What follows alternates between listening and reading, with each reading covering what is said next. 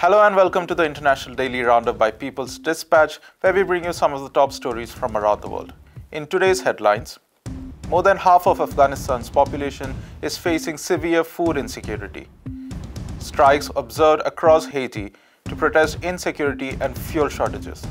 Carbon dioxide emissions hit record 10-year high in 2020. Families affected by 2019 Senkata and Sacaba massacres marched to the Bolivian capital. In our first story, more than half of Afghanistan's population is facing acute food insecurity. The World Food Programme has warned that 22.8 million people are marching towards starvation.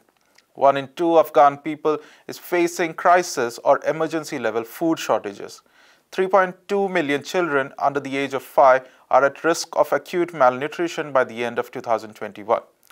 Concerns have grown as the country faces its worst winter in a decade. Moreover, 25 out of 34 Afghan provinces are facing a severe drought. Around 40% of the country's crops were already lost this year. Total wheat production is expected to decline by another 25%. The drought has forced thousands of families in the western region to sell their livestock and seek shelter in temporary camps. According to the German watch group, Afghanistan was the 6th most affected by climate change in the world in 2019. Shortly after the Taliban took over in August, crucial foreign funds for Afghanistan were immediately cut. Nearly 10 billion in Afghan reserves in the United States were also frozen. These steps pushed Afghanistan's economy near collapse after years of making it dependent on foreign aid. Donor funds accounted for over 40% of the GDP and 75% of state expenditures. However, as per reports, a majority of the US foreign aid flowed through contractors to address US priorities. The prices of essential goods like flour and cooking oil have now risen by 30 to 50% in Afghanistan. Meanwhile, the United Nations has warned that the poverty rate could soon rise to 97% of the population. In our next story, a general strike was observed across several areas in Haiti on October 25th. As per local reports, public schools, banks, and businesses remained closed in protest of fuel shortages and rising abductions. Work stoppages were witnessed in cities including Jérémie, Les Cayes, Gonaïves, Hinche, and the capital of Port-au-Prince. Monday's strike followed a call issued by public transport unions. On October 21st, the Association of Petroleum Product Drivers also went on strike. It stated that drivers had been regular victims of kidnappings for ransom. Armed gangs have also been held responsible for blocking the transport of critical supplies of fuel. Hospitals across the country have issued SOS calls to the government as well as the United Nations. An association of private hospitals has warned that 40 facilities may have to close down if shortages persist. 2 major hospitals in Port-au-Prince stated that they would have to suspend services by October 26th. Fuel shortages will impact generators which are needed to power medical equipment, including oxygen supply. Hundreds of children, maternity, and COVID-19 patients are at risk. Aid agency MSF has also warned that it might have to reduce services at its trauma hospital in Tabare. Armed gangs have blockaded oil terminals in Port-au-Prince for weeks. The resulting fuel shortages have also affected telecommunications and potable water services.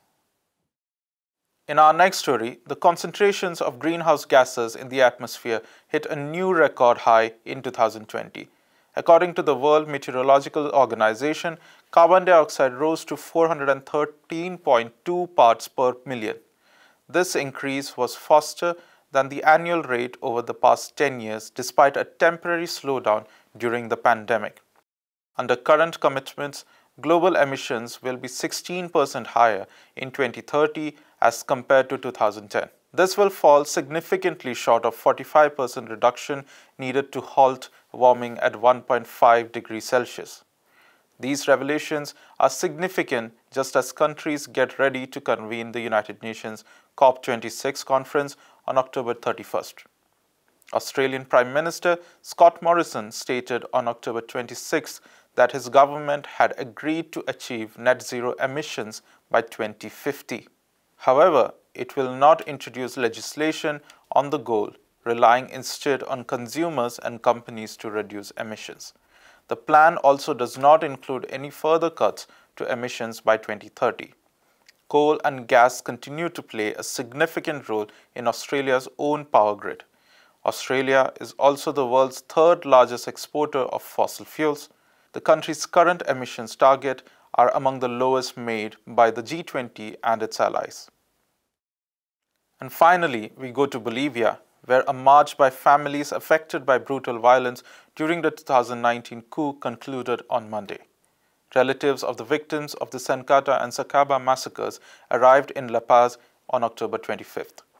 They had begun their 192-kilometer march from the Oruro department on October 19th.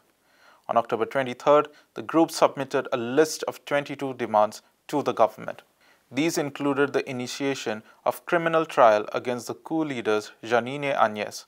The document made reference to Decree 4078 that exempted police officials from criminal responsibility. Áñez is already facing genocide charges for the severe repression by armed forces in 2019. At least 10 people were killed after police opened fire outside the Senkata hydrocarbons plant on November 19th. The massacre took place just a few days after 11 people were killed during an anti-coup march in Sacaba.